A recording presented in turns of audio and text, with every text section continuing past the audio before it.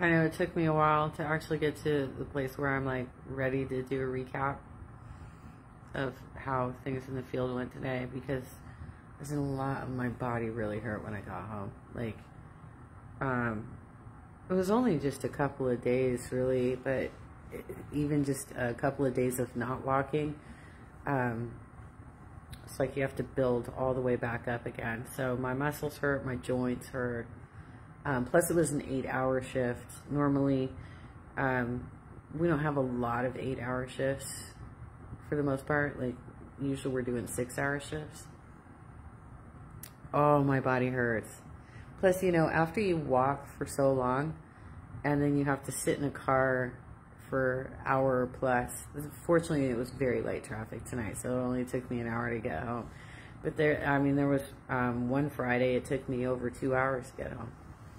And after you've been walking and doing exercise like that, and then you have to sit still for an hour or more, it can really mess with your body. It can really mess up your joints. But I've been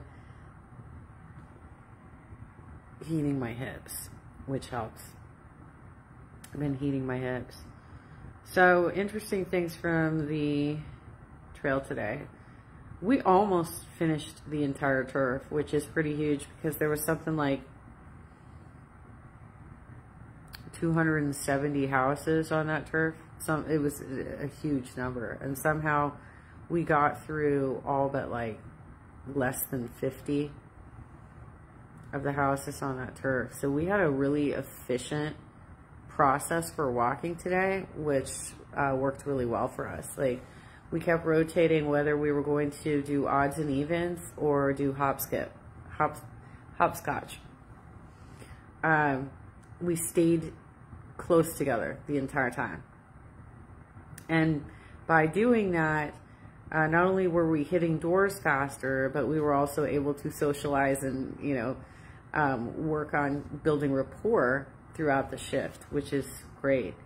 One thing that I really noticed, I know that, you know, I mentioned this the other day when the Omicron first started getting discussed, that the first California case, and then there was one in, I think, Michigan or Wisconsin or so, I think it was Michigan, is that if they've already started testing and getting results, then it's probably everywhere.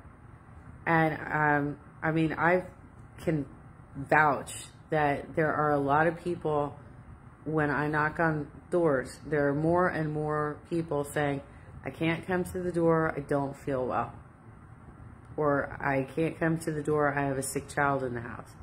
More and more of them are saying this. So I'm trying to find like creative ways of still getting them to sign the petitions. At least if they're a caregiver, or if they feel like they have a light case of something going on. I've been working on like transfers of, all right, I'm going to set this down, I'm going to explain it to you, and then I'm going to walk over here, and then you pick it up, fill it out, and then go back inside, and I will go and pick it up. So that's how I'm trying to get around this now. Because I am still in open air all day. I'm masking every day. I have had 3 shots. And I'm just trying to stay back. I'm trying to stay away, not get in a place where I'm breathing the same air as them. It's scary, you guys. It's so scary. But it does seem to be working. I am not catching anything. They feel more comfortable if I'm doing this transfer business with them. We did pretty well on our petitions today, and right before I got in the, like when we were wrapping up at like 7:15 to drive back to our meeting place to turn in our signatures, that was probably the only time on turf that we actually were like a block or so away from each other, because my canvas partner, I got wrapped up at some doors and he was making more progress. So he actually like circled the block and went up a different direction. And then we texted each other and we're like, okay, it's time to go back to the car so we can get back to the park. As I'm walking up the street where there's nobody on the street, it is completely dead silent, right? There's nobody there. He's not there yet because he's around the corner.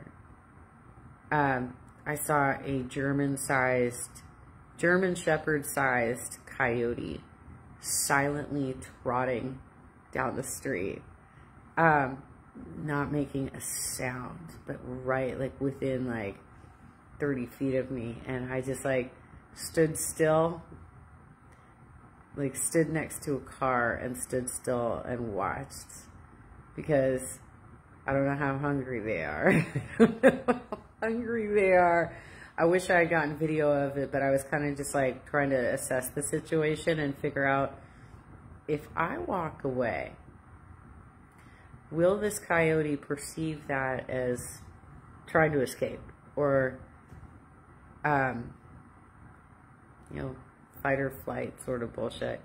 Because you never want to turn your back on a wild animal. Like, you never want to do this. But he definitely saw me. He was definitely keeping an eye on me. But I needed to walk in the opposite direction of from where he was. I needed to be not near him. So I did call my canvas partner, and I'm like, okay, there is literally a coyote trotting down the street right now, and I'm here by myself. We did, like, I just waited a bit. I started basically walking backwards so that, like, I could see what was behind me. The only other, like, story that's coming to mind right now is, like, I knocked on this one door, and it was, like, a 90-year-old woman who was deaf, pretty much deaf. She couldn't understand anything I said. So I stood back. I took my mask off so that she could see my lips. And I asked for the other person in the house that lived with her, who I think was her son, maybe. Dude comes out. He's moving forward with signing the first petition, which is raise the minimum wage for hotel workers in Glendale, bring it up to the minimum wage that they're paying for hotel workers in Los Angeles and West Hollywood, match that rate, give the maid staff panic buttons so that if there's a high level of assault in that industry, if they run into any unruly guests and have a bad situation, they can hit a panic button and security will come.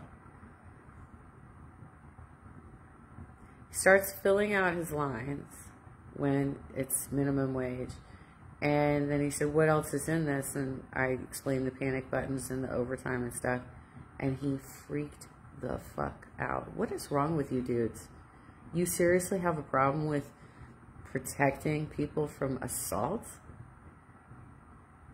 He freaked the fuck out. Not only did he freak the fuck out, he must have been drinking. He must have been drinking because he got, like, completely belligerent and slammed the door.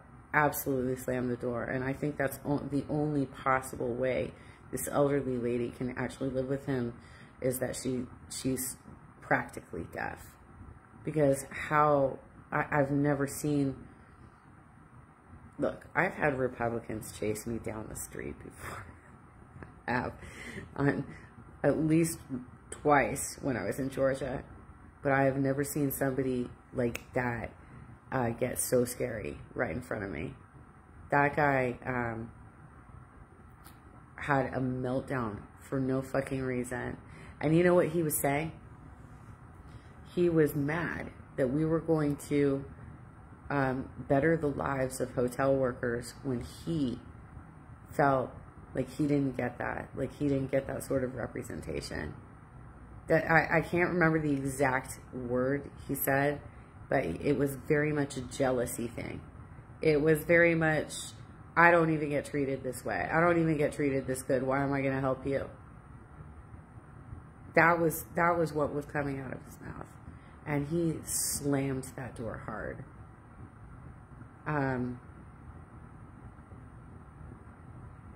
I mean, I'd rather you slam the door and go back inside than actually like put me in a very threatening situation. But when you act volatile like that, I don't know.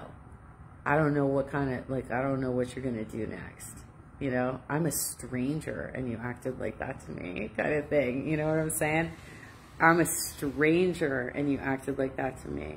It's okay. Like, it's still even not even really that okay if you're just like being kind of rude and you're irritated that you got a knock on your door. But to actually start being physically violent right in front of me,